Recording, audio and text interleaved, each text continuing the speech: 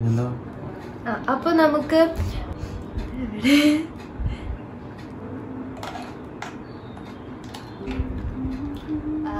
അനൂപ് ഹിന്ദു ആണോ? Depends on matters. ചില കാര്യങ്ങൾ പറഞ്ഞിട്ട് കാര്യമില്ലെന്ന് പറയുന്നത്. എന്താണ്? Love marriage or arrange?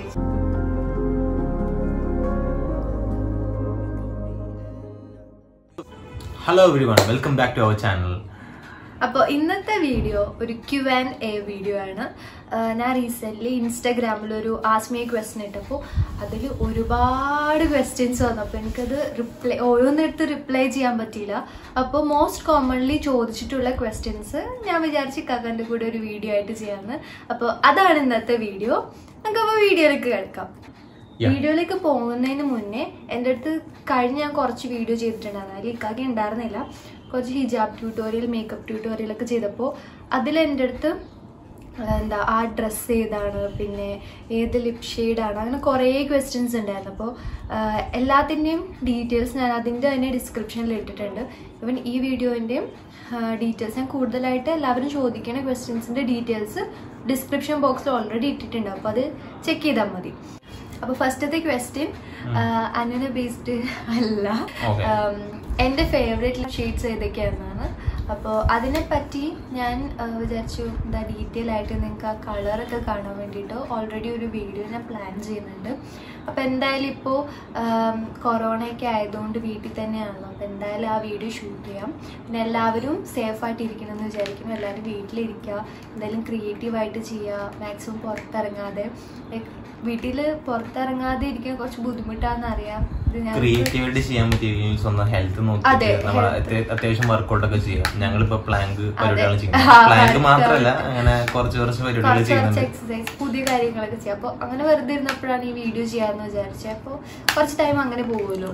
അപ്പോൾ ഫെയർ ലിപ്സ്റ്റിക്കിൻ്റെ ഒരു വീഡിയോ എന്തായാലും ഇടാം. എന്തായാലും ഇപ്പോൾ കറൻ്റ്ലി ഞാൻ യൂസ് ചെയ്യുന്നത് മെബലൈൻ്റെ വണ്ടർപഫ് ഡ്രീം ഓൺ എന്ന് പറഞ്ഞൊരു ഷെയ്ഡുണ്ട്. അതെനിക്ക് ഭയങ്കര ഇഷ്ടം. പിന്നെ അതുപോലെ തന്നെ തെറ്റിപ്പോയി, നൈക്കയുടെ വണ്ടർപഫ് ഡ്രീം ഓൺ എന്ന് പറഞ്ഞൊരു ഷെയ്ഡ് ഉണ്ട്.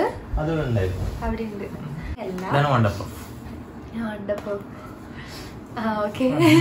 പിന്നെ യൂസ് ചെയ്യുന്നത് മെബലൈൻ്റെ സ്റ്റേ മാറ്റ് ഒരു ഷെയ്ഡ് ഉണ്ട്, ആമസോണിയ എന്ന് പറഞ്ഞിട്ട്. അതും നല്ലൊരു ഷെയ്ഡാണ്. അപ്പോൾ അതാണ് കറൻ്റ്ലി ഇപ്പോൾ ഫേവറേറ്റ്. ബാക്കി യൂസ് ചെയ്യണ ടോപ്പ് 10 ഫേവറേറ്റ്. അതാണ് റീസെന്റ് ആയിട്ട്. Question number 2. ഞങ്ങൾ രണ്ടാളുടെയും ക്വാളിഫിക്കേഷൻ എന്താണെന്നാണ് കൂടുതൽ പേരും പിന്നെ ചോദിച്ചേക്കുന്നത്. അപ്പോൾ ഞാൻ ആദ്യം ബിടെക് കഴിഞ്ഞിരുന്നു, MBA ചെയ്തിട്ടുണ്ട്. ഇപ്പൊ വർക്ക് ചെയ്യുന്നതിന്റെ ഒപ്പം തന്നെ ചെയ്താണ് MBA. ഞാനിപ്പോ നേവൽ ബിടെക്കിന്റെ തന്നെ ഒരു സ്ട്രീമാണ് നേവൽ ആർക്കിടെക്ചർ എന്ന് പറഞ്ഞിട്ട്. Naval architecture and ship building engineering അത് ചെയ്യാം. Final year student. ലാസ്റ്റ് സെമ്മിൽ ഇങ്ങനെ നിൽക്കുക. ക്ലാസ്സിൽ പോവാറില്ല, ക്ലാസ്സിൽ പോയി തുടങ്ങിയപ്പോഴേക്കും കൊറോണ. നെക്സ്റ്റ് ക്വസ്റ്റ്യൻ, അനു എന്താണ് വർക്ക് ചെയ്യണേ? ഞാൻ റിലയൻസിലാണ് വർക്ക് ചെയ്യുന്നത്. പാലക്കാട് സുൽത്താൻ പേട്ട് എന്ന് പറഞ്ഞ സ്ഥലത്താണ് വർക്ക് ചെയ്യുന്നത്. നമ്മുടെ ബിഗ് ബസാർ ഒക്കെ ഉണ്ട്. ബിഗ് ബസാറിന്റെ ഓപ്പോസിറ്റാണ് നമ്മുടെ ഷോപ്പ്. അതിന്റെ സ്റ്റോർ മാനേജറാണ്. നെക്സ്റ്റ്, എൻ്റെ വീടും ഹസ്ബൻഡിൻ്റെ വീടും എവിടെയാണ്? എൻ്റെ വീട് നോർത്ത് പറവൂരാണ്, എറണാകുളത്ത്. അനുവിൻ്റെ വീട് എറണാകുളത്ത് ആലുവ, മുപ്പത്തരം. ശരിക്കും വീട് മഞ്ഞുമലാണ്.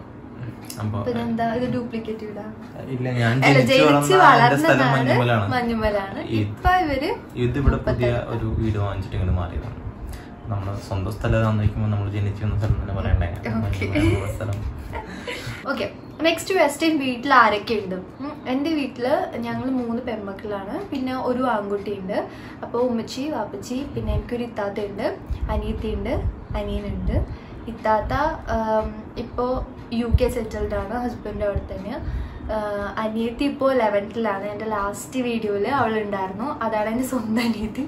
പിന്നെ എനിക്കൊരു അനിയനുണ്ട്, അവനിപ്പോൾ 5th. പിന്നെ ഞാൻ രണ്ടാമത്തെ. എൻ്റെ വീട്ടില് വാപ്പിച്ചുണ്ട്, ഉമ്മച്ചിയുണ്ട്, ഇത്താത്ത ഉണ്ട്, ഞാനുണ്ട്. ഇത്താത്ത കല്യാണം കഴിച്ചിട്ടുണ്ട്.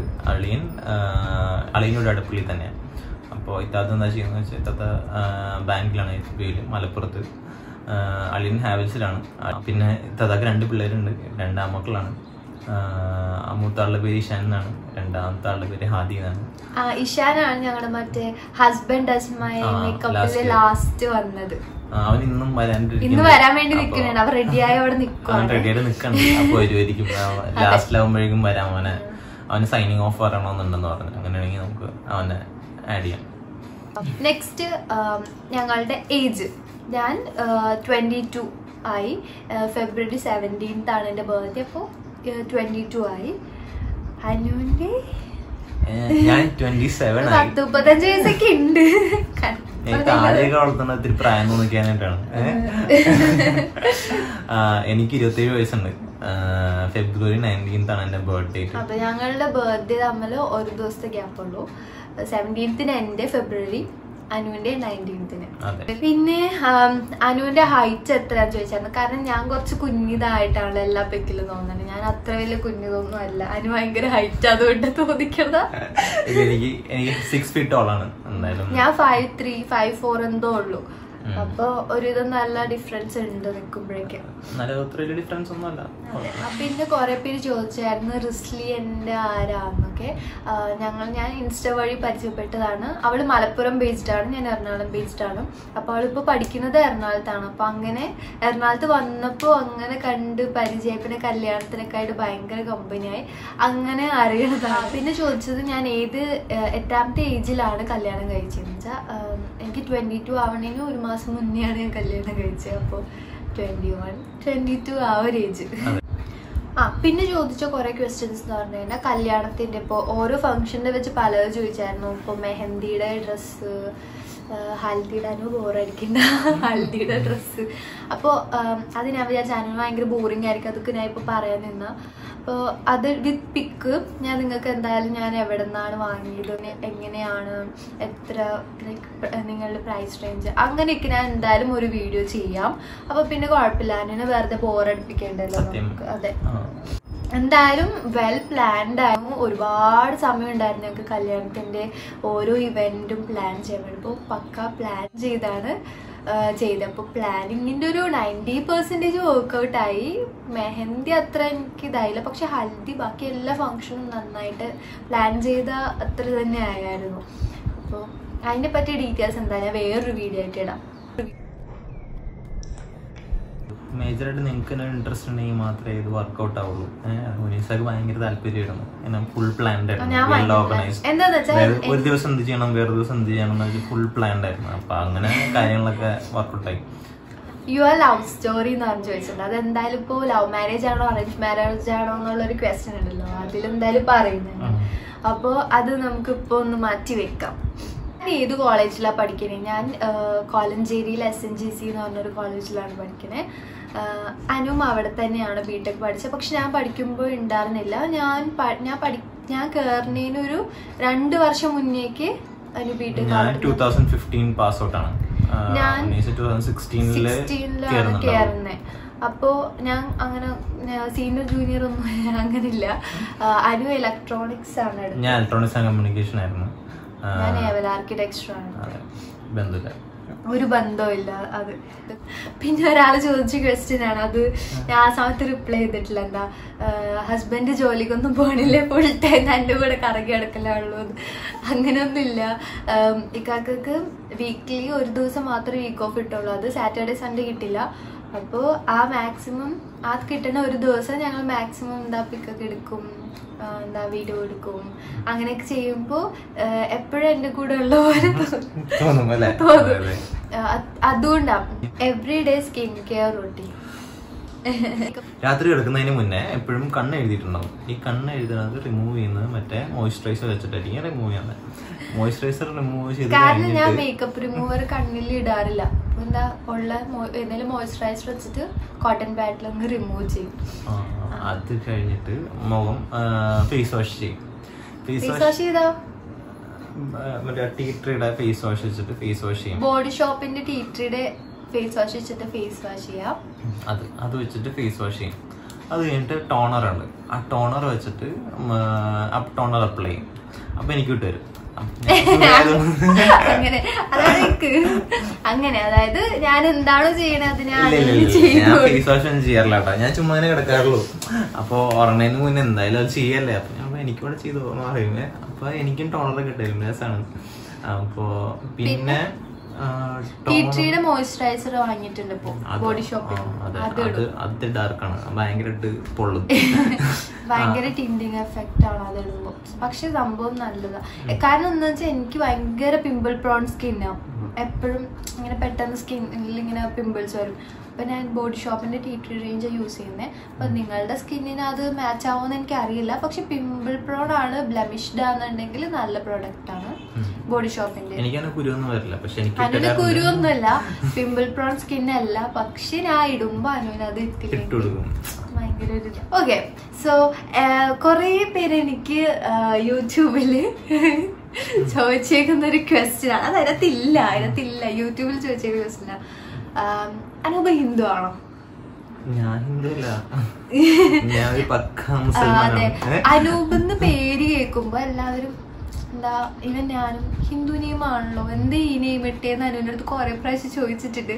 പക്ഷെ അനു പറഞ്ഞ വാപ്പിച്ചിട്ട് പിന്നെ ഓരോരുത്തരും ഇഷ്ടമല്ലോ. അപ്പൊ അനൂപിന് ഫുൾ നെയിം എന്ന് പറഞ്ഞാൽ അനൂപ് കൊണ്ടിട്ട് നമുക്ക് ഒരുപാട് പ്രയോജനങ്ങൾ. പണ്ട് വായ നോക്കുമ്പോ ഹിന്ദു പെമ്പിള്ളേനെ നോക്കായിരുന്നു സത്യം. അതല്ലാതെ ഒന്നുമില്ല, വേറെ എന്താ പ്രയോജനം? അതന്നെ. നായരാണോ ചോദിക്കും എല്ലാരും അല്ലേ? അതെ. അപ്പൊ അനൂപിന്റെ ഫുൾ നെയിം അനൂപ് അബ്ദുൽ കബീർ എന്നാണ്. മുസ്ലിമാണ്, പക്കാ ഒരു മുസ്ലിമാണ്. അതെ. പക്ഷെ പേര് മാത്രമേ ഉള്ളൂ, പിന്നെ പേര് അനൂപ് എന്നാവുമ്പോ എല്ലാവരും കാണുമ്പോഴും ഒരു ഹിന്ദു ലുക്ക് ഒക്കെ ഉണ്ട്. അപ്പൊ പിന്നെ അങ്ങനെ നിങ്ങളുടെ ഏജ് ഡിഫറൻസ് അതിപ്പോ 5 ഇയേഴ്സ് ഡിഫറൻസ്. ഒരു ദിവസത്തെ. അപ്പോൾ ഫേസിൽ എന്താ ഇത്ര ഗ്ലോ എന്ന് കുറെ പേര് ചോദിക്കാറുണ്ട്. അത് വേറെ ഒന്നല്ല, എൻ്റെ സ്കിൻ ഭയങ്കര ഓയിലിയാണ്. അപ്പോൾ മേക്കപ്പ് ഇട്ട് കഴിയുമ്പോഴേ കുറച്ച് കഴിയുമ്പോൾ അത് സെറ്റായിട്ട് പുറത്തേക്ക് ഓയിൽ വരും. അപ്പോൾ ഒരു ഗ്ലോ പോലെ ഉണ്ടാവും. അത് നല്ലതാണ് ശരിക്കും. മേക്കപ്പ് ഒക്കെ ഇട്ട് കഴിഞ്ഞാൽ നല്ലതായിട്ട് ഇരിക്കും. അല്ലെങ്കിലും ഇപ്പോൾ ഫുൾ ഫേസിൽ മേക്കപ്പ് ഇടാതിരുന്നാലും ഓയില് പോലെ ഇങ്ങനെ ഇരിക്കും. അപ്പൊ അതൊരു ഗ്ലോ ആണ്, നേരിട്ട് കണ്ടിട്ടുള്ളവർക്ക് മനസ്സിലാവും. കപ്പിൾ ടീഷർട്ട് എവിടെന്നാ വാങ്ങിക്കാറ്? കപ്പിൾ ടീഷർട്ട്സ് ഞങ്ങൾ ലാസ്റ്റ് ഒരു ട്രിപ്പ് പോയിരുന്നു വാഗമൺ. അത് ഞങ്ങളുടെ ഞങ്ങളുടെ ബ്രദർ ഗിഫ്റ്റ് ചെയ്തതാണ്. സിസ്റ്ററിന്റെ ഹസ്ബൻഡ് ഞങ്ങൾക്ക് ബർത്ത്ഡേ ഗിഫ്റ്റ് ചെയ്തതാണ്. അപ്പൊ അത് വെസ്റ്റ് സൈഡിൽ നിന്നായിരുന്നു. പിന്നെ അതിനു മുന്നേ ഞങ്ങൾ ഇട്ട ഒരു വൈറ്റ് കളറിന് ഹസ്ബൻഡ് ആസ് മൈ മേക്കപ്പില് അതിലത് ഞങ്ങള് ഫാഷൻ സ്റ്റോറിന്നാണ്. ഏതാണെങ്കിലും പോയി എടുക്കണം. എന്നിട്ട് എനിക്ക് സ്മോളും അനുവിന് മീഡിയം എടുക്കും. അപ്പൊ കറക്റ്റ് ആയിരിക്കും. ഓക്കെ, ഫേവറേറ്റ് കളേഴ്സ് ഏതാണ്? രണ്ടാണ്, ബ്ലൂ. ഇതൊക്കെ തന്നെ എനിക്ക് ബ്ലൂ ആണ് കൂടുതൽ ഇഷ്ടം. ബ്ലൂ ഇടുമ്പോ ഒരു പ്രത്യേക ഭംഗിയാണ് എന്റെ വിചാരം. എനിക്ക് അങ്ങനെ ഒന്നുമില്ല, പുതിയത് വാങ്ങിക്കുമ്പോ പുതിയത് ഇഷ്ടപ്പെടും. ഓക്കെ, സാക് മേക്ക് ഓവറിനെ പറ്റി കുറെ പേര് ചോദിച്ചിട്ടുണ്ടായിരുന്നു. അത് അൽഹംദുലില്ലാഹ് നന്നായി പോകുന്നുണ്ട്. പുതിയൊരു വെഞ്ചറാണ്, കുഴപ്പമില്ല അൽഹംദുലില്ലാഹ്. പിന്നെ ബ്രൈഡൽ മേക്കപ്സ് ആണ് കൂടുതലായിട്ട് അതിൽ കോൺസെൻട്രേറ്റ് ചെയ്യണേ. പിന്നെ പാർട്ടി മേക്കപ്പ് അങ്ങനത്തെയൊക്കെ. അപ്പോൾ നിങ്ങൾ അതിനെപ്പറ്റി അറിഞ്ഞിട്ടില്ല എന്നുണ്ടെങ്കിൽ എൻ്റെ ഇൻസ്റ്റഗ്രാം പേജ് ഉണ്ട്, സാക് മേക്ക് ഓവർ എന്ന് പറഞ്ഞിട്ട്. അപ്പോൾ അതൊന്ന് ചെക്ക് ചെയ്താൽ നിങ്ങൾക്ക് അതിൽ കാണാൻ പറ്റും. പിന്നെ എല്ലാവരും ചോദിക്കുന്ന ഒരു ചോദ്യമാണ്, എന്താണ് ലവ് മാരേജ് അറേഞ്ച് മാരേജ്?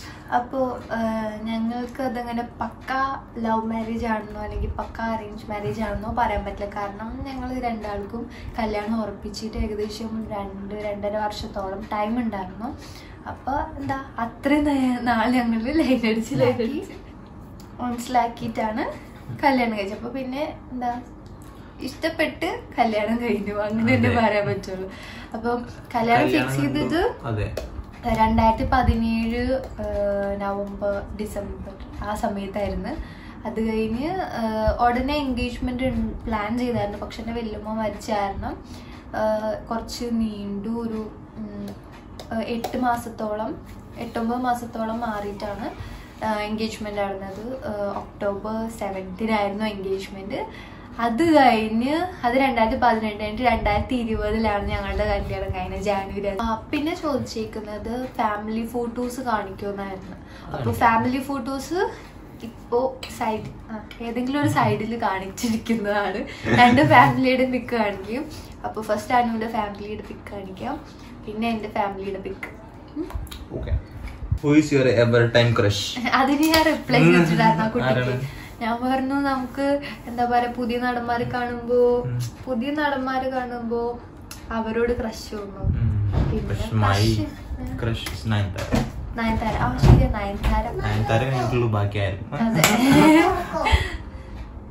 അപ്പൊ വാ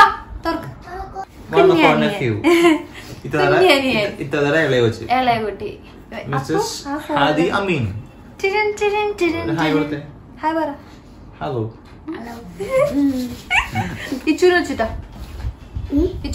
അപ്പോ ഏകദേശം എല്ലാ ക്വസ്റ്റ്യൻസും കവർ ചെയ്തു എന്ന് വിചാരിക്കണു. ഇനി എന്തെങ്കിലും ക്വസ്റ്റ്യൻസ് ഒക്കെ ഉണ്ടെങ്കിൽ കമന്റ് ബോക്സിൽ കമന്റ് ചെയ്താൽ മതി.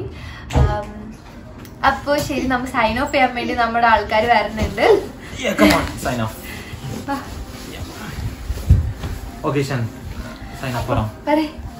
അടുത്ത വീഡിയോയിൽ കാണുന്നവരേക്കും ബൈ ബൈ ബൈ ബൈ.